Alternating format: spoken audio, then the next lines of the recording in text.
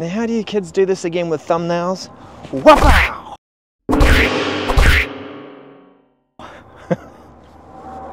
Oh my goodness. Well, can Copilot catch me up with email? Can it?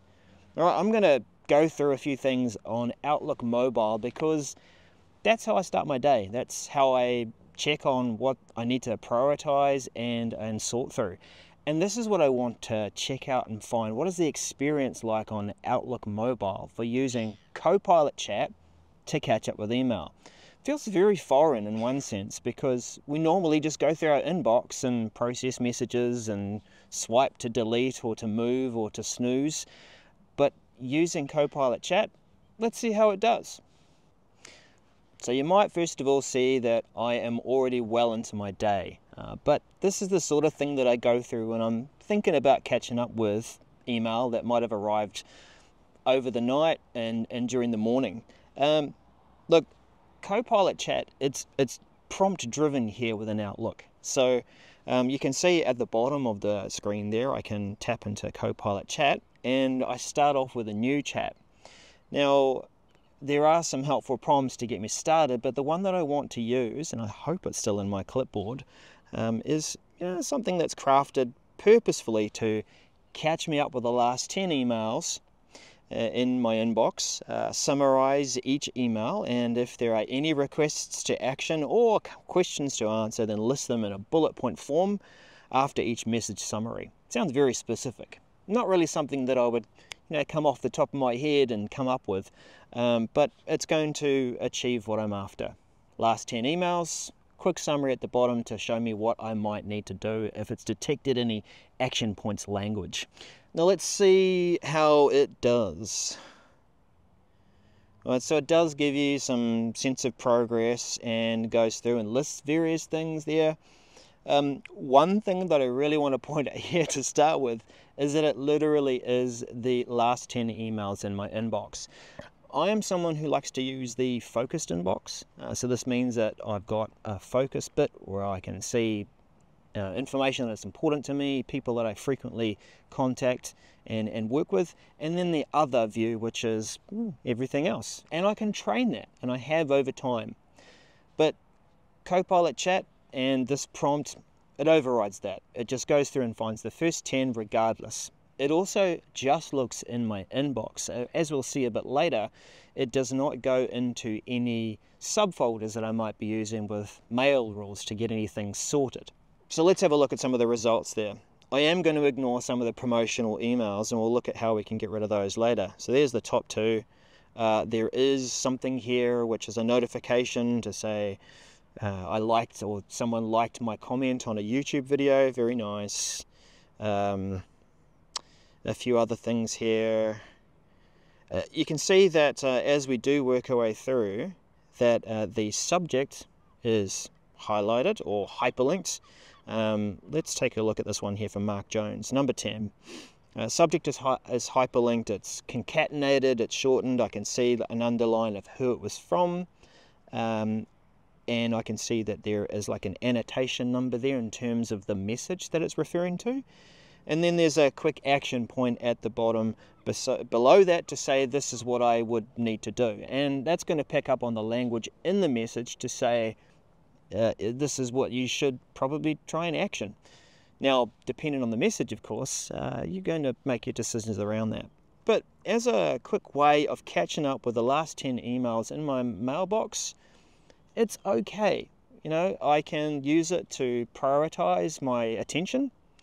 But I would say that it's not great in terms of having to kind of ignore that promotional stuff that might normally appear in my other view of my focused inbox. Well, let's take a closer look at some of these hyperlinked things, and I think the most useful message here is actually Mark Jones's one at the bottom. So what happens when I tap on the hyperlink? So it opens up a web browser on my mobile, and it'll go through to Outlook Mobile or the Outlook web experience of mobile eventually. I'll wipe that away there. Try that again. And away we go. Nope. Okay, trust me, that's what happens normally. But my point here is, as you see it, that it takes me out of Outlook. Not cool.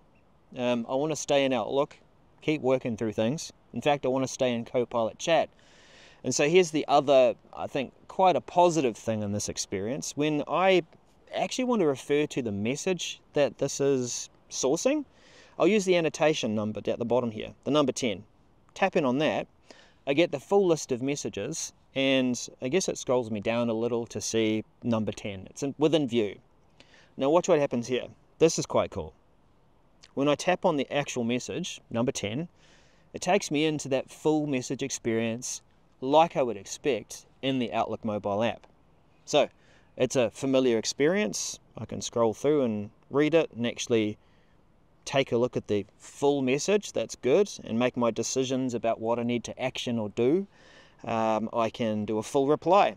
So I am in that full Outlook experience where I've got my buttons down the bottom of what I want to use for attaching, maybe even getting Copilot's help with crafting the message. That's all good. And I can go into that full screen experience too if I needed a little more room. But let's close that reply. What else can I do? Well, from here, it is that full message experience. I've got to emphasize that again. If I tap those 3 dots at the top, then I can move it to a different folder. Now, this is what you might normally do if you were going just straight into your inbox, ignoring Copilot. You would go in, and if you're playing the inbox 0 game, you might read it and then file it somewhere. So that's helpful, that's good. And I can do other actions there like flag and move to focused inbox. It looks like I can still do that. So these are good things. And I do like that I can get that full message experience. When I close that, I go straight back to the Copilot list and I can work my way through. But what I want to make a point of here is that it's still picking up a whole lot of stuff that I'm not really interested in. So what I could do is, let's say, as a follow-up, filter out promotional emails. Okay, so it's going to go over the last 10 emails, filters out promotional emails, that's good. So let's have a look through. It's picking up other things that I've subscribed to, so we kind of still expect that, but it has chopped that down to 6 messages. What I would have hoped is that it would still grab 10, but ignore the promotional emails. Maybe I need to phrase it a bit differently. But it's nice to know that this is one way to kind of whittle it down and clear out other things as well. Like let's say filter out Substack emails. All right, so that might help to reduce the list a bit more and only show the messages that are in and around those requirements. So I do think that this is helpful. Okay, we seem to have, I think that one there from Dan is still a Substack email, so this one didn't work quite well. But we are able to use a command like that to simplify things. There's something else that I noticed too, that while it's come up with these action points for me at the end of these emails in summary, I can say prioritize the actions. And I know in earlier tests, and we'll see what it comes up with, but if it does detect any language in there that is date specific, then it's going to order it based on the date. And so it should come up with a list of tasks based on that. So there's nothing actually in that list based on my conversation of filtering things out that it is reducing that list. Yep.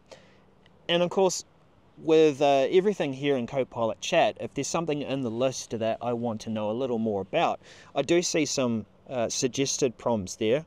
So are there any urgent actions needed from these emails? So that's another way to summarize this. But if there was something in there that caught my eye and I still want to just pull out some of the detail without opening up the whole message, then I can use a prompt to say, tell me more about. So if I was looking through this, I've got, okay, 2 messages there with some actions to require. Let's say,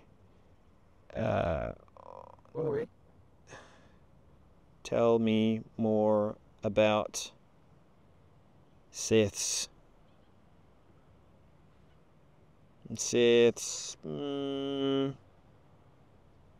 scrolled me right back up. Podcast. Whoa. No, I made a spelling mistake there. I recently turned off autocorrect to try and reduce the distractions I have as I'm typing things. Let's see if it's made any sense about that. Seth Green hosts a podcast. Those are his last or most recent episodes. Very cool. So it allows you to drill down into more detail and potentially even ask things that are not in the message, that give you a bit more context about that message, the person, perhaps the topic that it's been discussed. So let's return to some of the downsides to this. How much faith do you put in the summary that this comes up with, that Copilot comes up with? Now, I still encourage you to read the full message. Just use this quick tell me about the last 10 messages prompt. Use the response to prioritize your focus, but still go in and read the full message, even if the summary looks a little benign. I think that, while Copilot and large language models are able to detect and understand language quite well, they do make mistakes, and you certainly don't want to miss out on critical details that are important in the emails and leave it up to Copilot. We might come up or hear with a new modern excuse, like we used to hear, the dog ate my homework. Sorry boss, I missed that message and task because Copilot ate my meaning of my message. I don't know. Now, I also mentioned about Copilot not checking subfolders. Now, my prompt, even if I was really casual about it and said, help me catch up with my email, it's going to assume that I'm talking about my inbox folder. And if I'm using subfolders, then it's going to miss some of those messages. One that I prepared earlier, if I can go back over to email here, is, let's go into my inbox, that one there, full folders. And I'd created a folder, Project Radio, there it is. I have a rule that I set up, and any email that comes from Laura and it's about Project Radio is going to be filed into this folder. And when I say check the last 10 emails, it doesn't pick that up because it is a subfolder. So just keep that in mind. It doesn't mean that it's going to ignore email that are in subfolders. So if I say, what is new from Laura, well, let's use one of these other fancy features, the plus, attach reference, people, there's Laura. What's new from Laura about Project Radio? Right, so I'm testing this beforehand. Let's see if it does succeed again. There you go. It does still pick up on items when I'm specific about a person. But if I wanted to just quickly catch up, your mail rules might be filing messages to keep you automatically organized, but you might miss detail based on that. So keep that in mind as well. One thing that I do want to do is be able to reuse this prompt. It's something that I might want to do daily. And what I have found is, okay, I could say, run that prompt again. And it is going to remember all of that context. It's going to remember all the filters that I might have applied.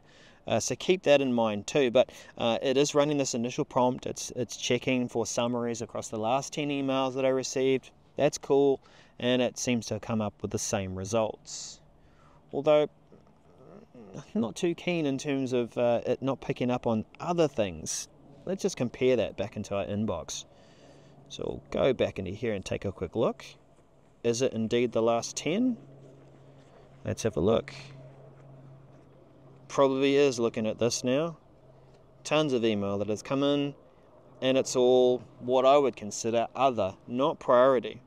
So I really do want Copilot to be able to understand what I have deemed to be focused email. You know, as I look at that now, it's not really helping me catch up with the 10 most important emails or content that I really am interested in. It's just looking at the full 10.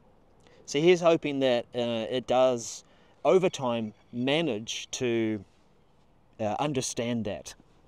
Now look, the other thing that I'd like is that if I can't easily reuse that prompt, if there is that that limit around 30 messages and that it used to be there, I'm just asking John more if it's still in place.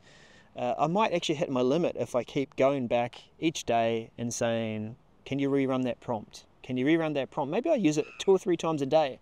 And I might hit that limit, as you know, we have had in the past of not being able to have up to 30 exchanges in a full chat. So what I would be looking for is that if I go into new chat, that I can access my prompt library, the prompts that I want to keep using, my saved prompts that I could just access quickly and launch in a new chat. And then I can start that context again. Or I can build on it and say filter out promotional email, and as and when needed, filter out or focus on certain people, topics, and messages that I'm interested in. So in short, the question was, can Copilot help me catch up with email? Yes, it can. It's different though, right? It's not the traditional going in and using that full experience of swiping and using all the full features of working and managing your inbox. But I do like that it does open up a full message when you use that little annotation or that source, and allows me to do everything I normally would in a message. And when I need to, I can filter down, I can get more detail as and when needed, having a conversation with Copilot. Just remember though, don't assume anything. Do check things out as you go. Don't just assume that the summary is going to be correct. Always go in and check the details. So, what has your experience been of using Copilots in Outlook Mobile? Are you using it daily to kind of organize your day and drill into the detail? Or are you, the old habit, opening it up, working through things, playing that inbox zero game and just figuring things out the usual way? Let me know if you're using a blend or one or the other. It'd be really interesting to hear your experiences. And let's see what more Copilot can do in future videos. Catch you again soon.